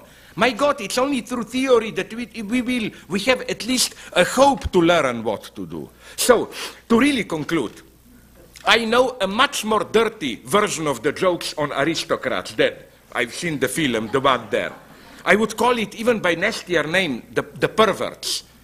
I mean, imagine the same situation, the family comes to the manager of a seedy, hardcore nightclub and tell, we have a really dirty performance. And the guy asks them, okay, do it for me. And then they start to perform. What? The son refers to Hegel's phenomenology, the consciousness. Mother said, no, you forgot about the logic of essence. Father said, what about absolute knowing? They go on, and finally the manager explodes. What's the title of this? The perverts. Yes, all the fist-fucking, eating shit-in aristocrats, it's nothing compared in perverse, obscene power than to one good piece of Hegelian dialectics. You have to accept this today. We need this attitude. We theorists are true big criminals, are the true perverts. All these people who do sadism, shit-eating, whatever, they are modest conservatives. Thanks very much.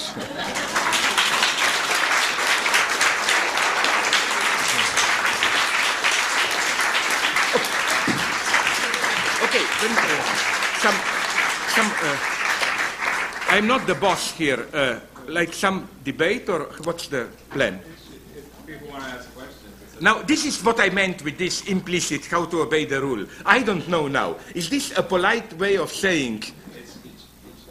No, you said if people want to ask the question. You know what I meant? I was perplexed for a moment. Are you saying them to shut up, or you really can? No, we'd be honored. We'd be honored. Sorry? Okay, so please then let's use a little bit, if some of you, please. Throughout your talk at different points, I was thinking of the character of the witness or angel in Kieslowski's Decalogue. Yeah. And I was, do you see a connection between that figure and the neighbor or the chicken? That's a good question, because I know how open the interpretations are of the. First, I totally agree with you that if anything, especially in his Polish films, no, I much prefer them to this later New Age, that Kieslowski was precisely very sensitive to this dimension of the neighbor. No, I think, unfortunately, but I tend almost to agree with those who claim that the neighbor, don't you think this is a kind of a Christ figure, but almost authentic one? Not in any mystical sense, because I tried to play the game once with friends and to locate the exact moments when this guy appears. It is usually, if I remember it correctly, at the moment of crucial decision or catastrophe. Like, if I remember it correctly, in number 5, short film of killing, just when the taxi driver goes and it's, or the guy goes to pick up the taxi before the killing, that guy with the sad look, with a sad gaze intervenes. So I wouldn't say he's directly a neighbor. I would rather put him as a kind of a, how should I put it, the anonymous witness, not the Lacanian big other precisely, but rather a Christ-like small other figure. This anonymous witness of neighboring, a kind of a, not directly a neighbor. It's difficult for me. What do you see in him?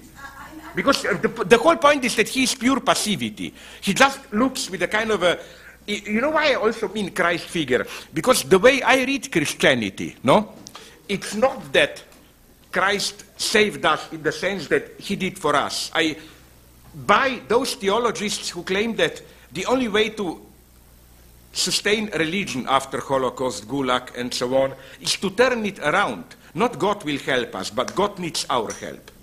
You know that, for me, divine figure today is that he sees a catastrophe, this Christ figure there, but can't do anything. He's the observer, we must do it. That's how I read Christianity. It's the other way around. We must help God. God killed himself. He died there, no? I mean, how should I put it? He is dead. We must do it. In this sense, he's, okay, or to put it in another way, in more Agamben terms, he would be a pure witness. But with also of the impotence that this implies. I'm tempted to go in this direction. And I think that something goes wrong along these lines then later in Kieslowski, in all these heart-rending French films or whatever. No?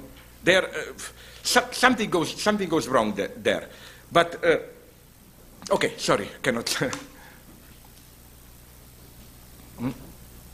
Yeah, please. One of the things that I find interesting, what you were saying, not too consultative, but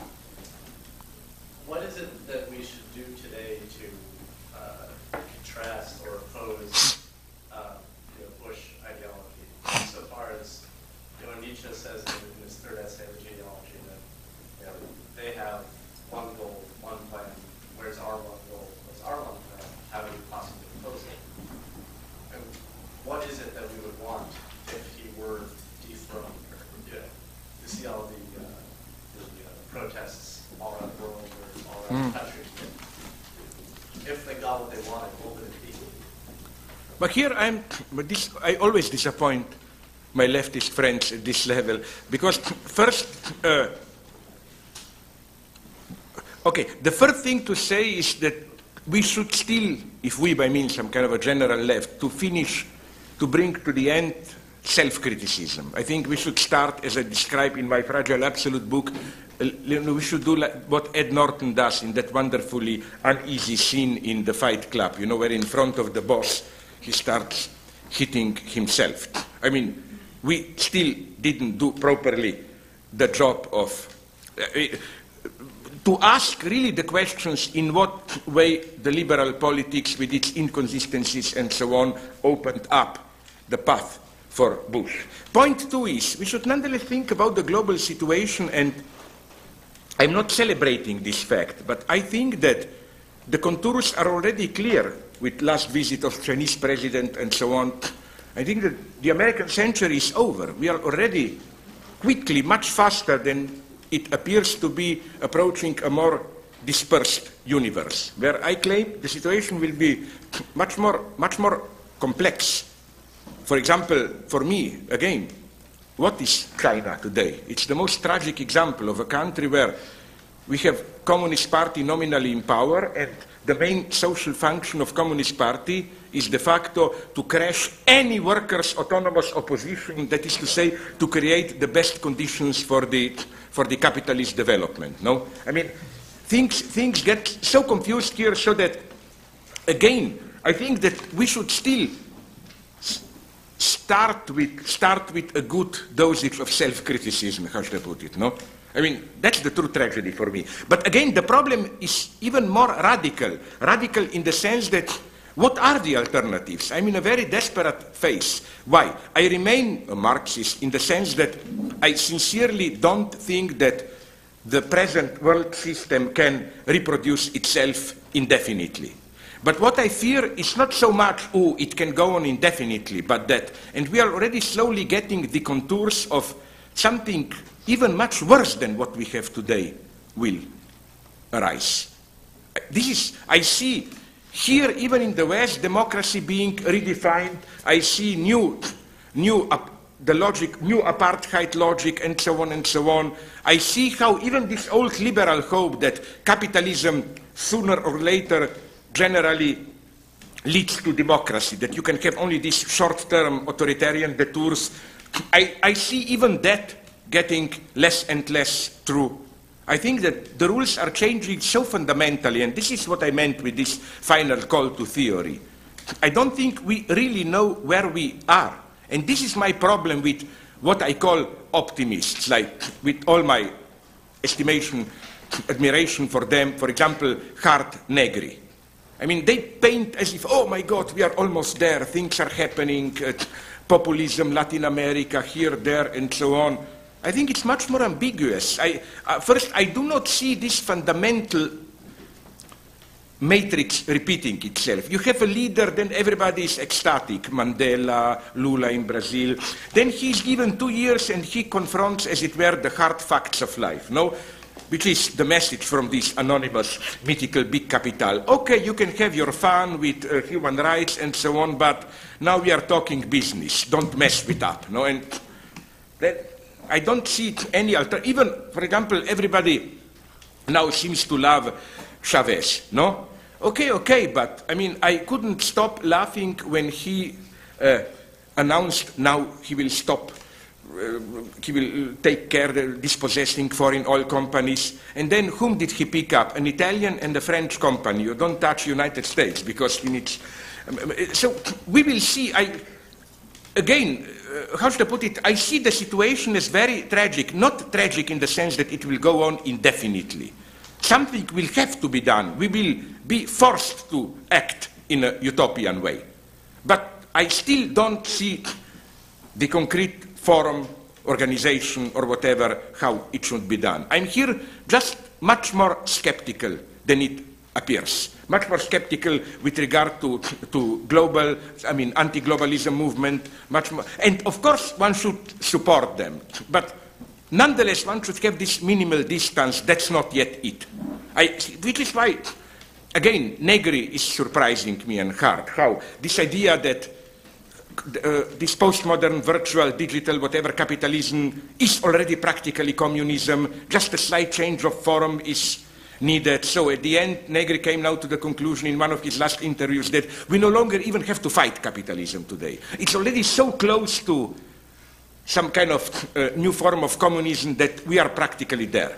And I don't know. I must only express, I think that maybe we need a little bit of this totally desperate strategy of just undercutting, how to put it, these easy ways out. That's for me always the problem of leftists, that exactly the way I described it, they are ready to endorse all cynicism and so on, but they need an idealized other, which then can move around the world. No? Now it's Chavez, before it was, I know, Cuba, here, there, wherever. There must be another country where it really happens, how should I put it? No? Yeah. Wait a minute. Now, how should we do it? Left, right, right, left. How should we do it, my God? Okay, I'm a leftist. Left from left to right, okay. Would you agree that the only overarching component left in liberalism is a renunciation of violence? No. No. This precisely is the taboo that has to be broken. Right.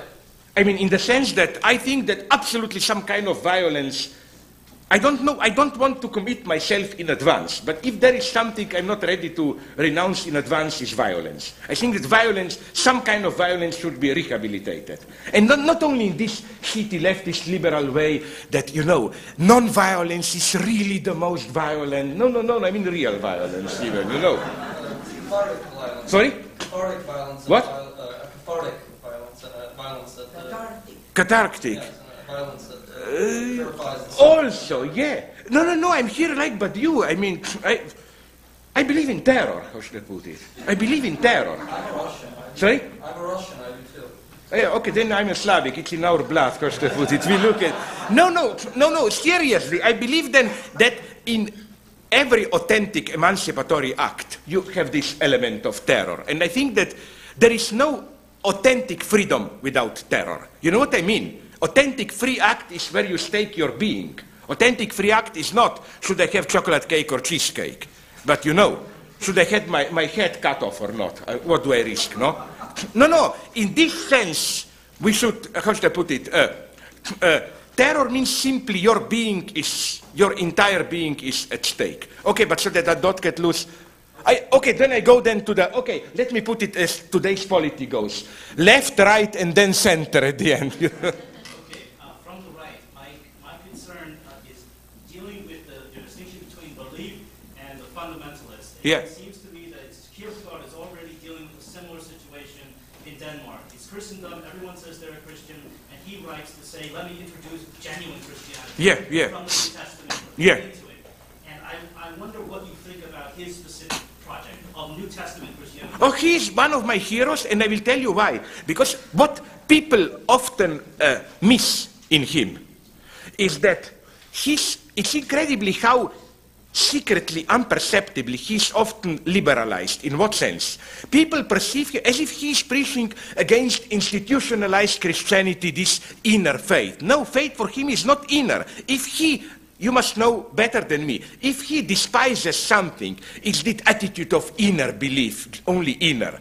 No, he's very much for a community and so on belief. So he knew very well how this liberal emphasis of what matters is the sincerity of inner faith and so on. That's not what he is preaching. No, in this sense, I am more and more Kierkegaardian. In my last book, Parallax View, my God, I have a whole celebration, not only this aspect, but for example, the whole aspect of comedy, his idea of Christian comedy, and he really means it, not just in Dante's sense, comedy means it ends well, but this idea that if you conceive Christianity as tragedy, you remain at the level of the tragic pagan hero, that it's comedy. Comedy, it doesn't mean it's no despair, we laugh, but that, how should I put it, when things got get really terrifying, the gap has to appear comical. I'm even ready to establish a link between this and the fact that which I always repeat, that all good movies about Holocaust are necessarily comedies.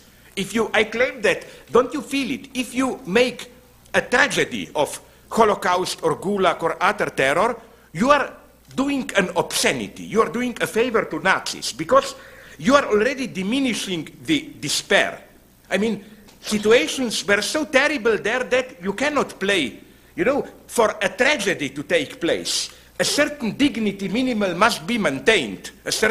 You need a tragic dignity. In other words, no, my God, Kierkegaard is one of my absolute fans, and I buy him in all the details. But crazy as I am, I nonetheless claim that, okay, here I cannot get out of my skin, that his relationship to Hegel is much more twisted than it may appear, that his critique of Hegel is one big misunderstanding. But that's another story. So again, I have absolutely no problem with Kierkegaard at this level. Okay. So,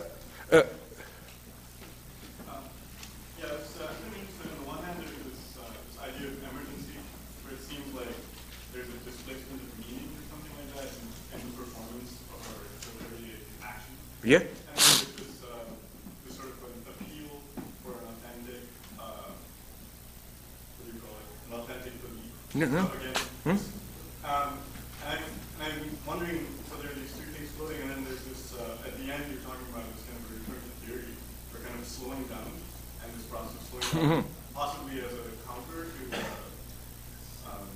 the first problem.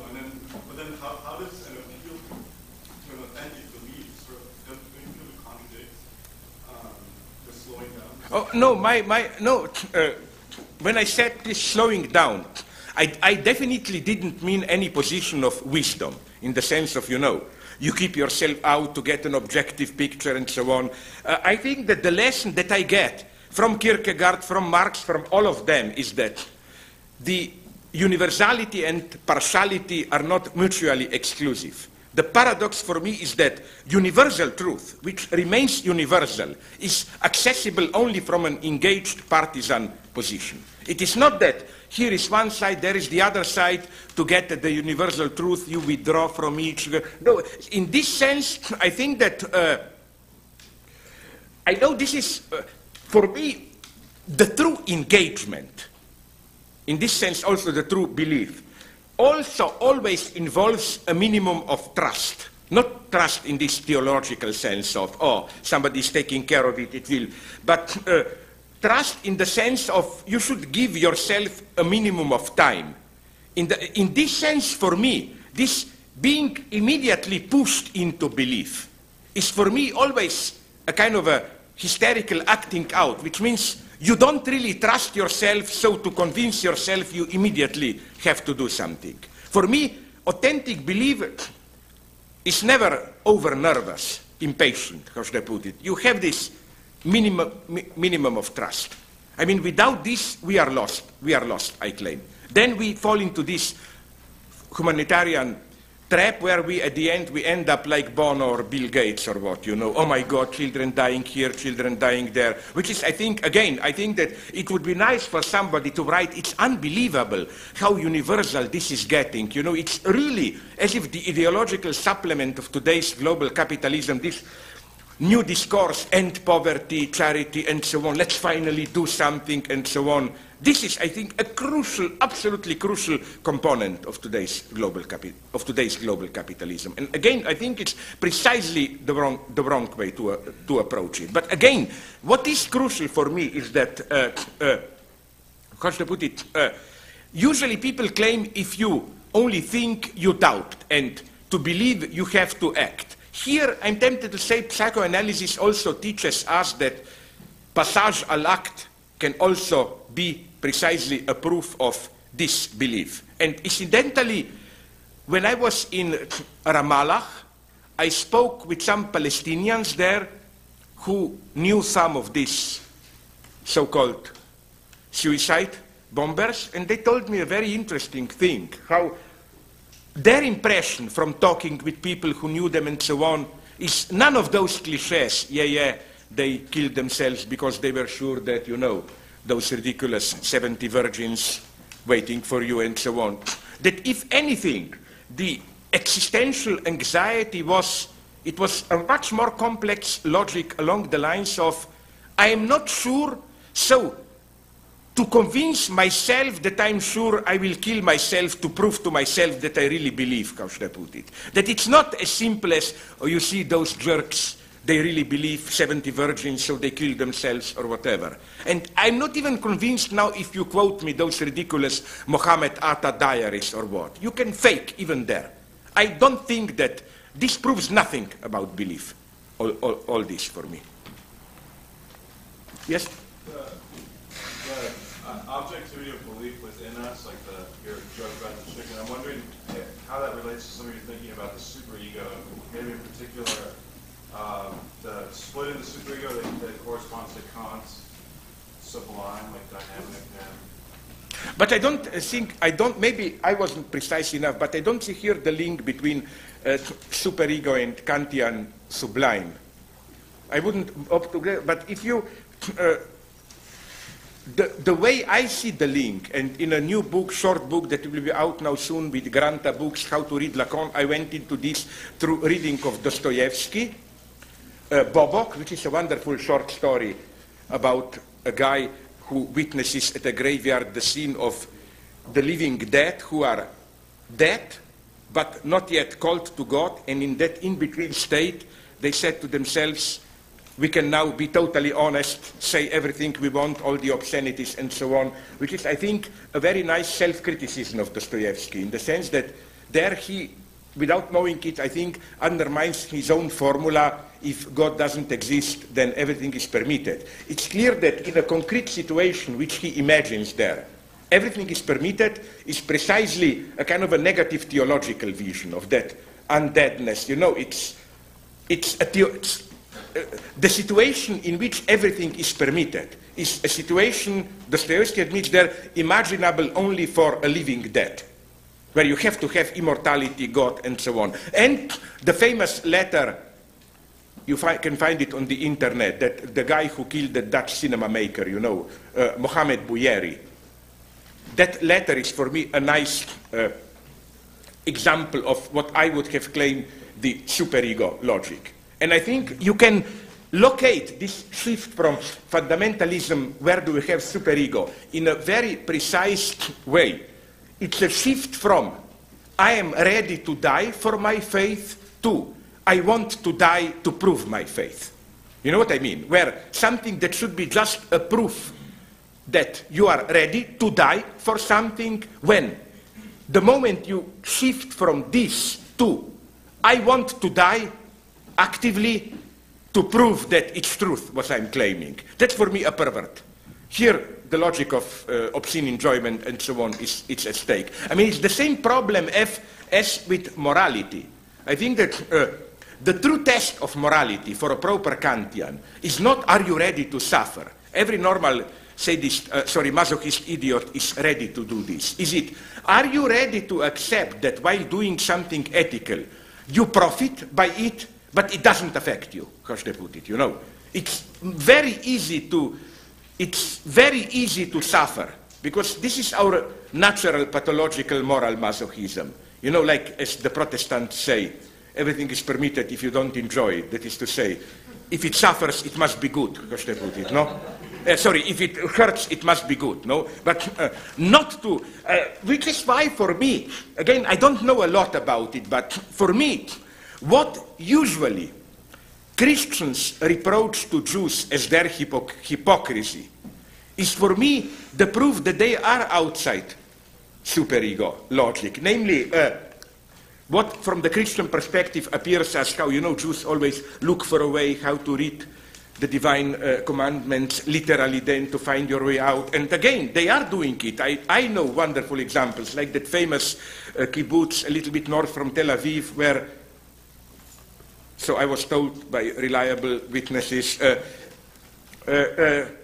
they raise porks. How? Because you have God prohibits no pork should be raised on the land of Israel. No problem. They raised a 3 feet high plateau. No? Like now for us Christians, this is obscenity. They cheat and so on. No. I mean, the whole point is really not to invest it. I mean, why, how should I put it, pleasure or pain should be really neutralized. It's not, pain doesn't prove anything, how should I put it, no? And even now I'm even reading Islam, and I think Islam is much more ambiguous religion. I think that, as with all religions who fell down at some point, fell down in the sense that can justify horrible things, but it has its own unbelievable greatness. For example, one thing that some leftist guys told me, do you know that it's significant that Islam never refers to God as father? They always emphasize Christians, Jews have these paternity relations. Their idea is the Muslim believer is in a position of an orphan. And not an orphan in the sense human orphan, but then God. No, even God is not a father. This is what is originally much more interesting than they appear in this famous notion which everybody thinks it's totalitarian of Ummah like community. The problem is how to build a political community without any reliance on some already existing patriarchal network or whatever, and so on and so on. So things are, it's even extreme. Okay, you do find, if you read indeed, as every religion in Islam, every religion cheats, I claim, in the sense that you find this and that, and you can give this on that twist. So, okay, you find dark premonitions, like the way Islam retells in Quran, I think, the story of Cain and Abel. No, it's very interesting how it's retold there. It's that when Cain approaches Abel with the intention of killing, Abel notices that Cain oscillates, and then Abel tells him, don't oscillate, please come kill me. In this way you will wash me of my sins, I will die a martyr, you will burn even more in hell. It's a very strange twist. On the other hand, the twist given to Abraham, it's a wonderful one, and Isaac in Quran retelling. It's treated as a hermeneutic misunderstanding, that really, it wasn't really the order. That wasn't really the order, so God even admonishes Abraham and so on. I mean, it's, how should I put it, you find breathtakingly modern elements, at least if we approach them from today. So again, I think that what I'm trying to do, it's not what Bush is doing. I hate this. I prefer Oriana Fallaci to Bush. Or whomever, you know what I mean? I hate these people, oh, what a big religion, Muslim is Islam, it's just, no, it's just that what I like to detect is this radical ambiguity. How should I put it? How from the best it can turn to worse, or how often something that was originally a terrible thing, all of a sudden there can be a redeeming quality in it. Because I think that even if you take Nazism, I mean, we should never forget that Nazism is a dream which can even be an authentic dream, but thwarted, turned into a nightmare. When Nazis speak about Volksgemeinschaft, people's solidarity, sorry, but what's bad in it? Nothing. What is bad? How should I put it, operationalized? But this solidarity is ruined through Jews, blah, blah, finish the Jews, and so on. But you know what I mean? I mean, I would just like to keep this openness of the situation, that only Hegel got. I mean, it's a very boring. People say this guy is crazy, postmodern jokes, but the final joke is that I have a very conservative vision in the sense of always obsessed with the same point: how to redeem Hegel, and I think it's worth fighting for. And this brings me into trouble all the time, you know. For example, I don't know, Ernesto Laclau now thinks I'm totally crazy and so on, but I don't want to compromise here. That's what I'm doing all the time and will be doing till the end. Okay, thanks.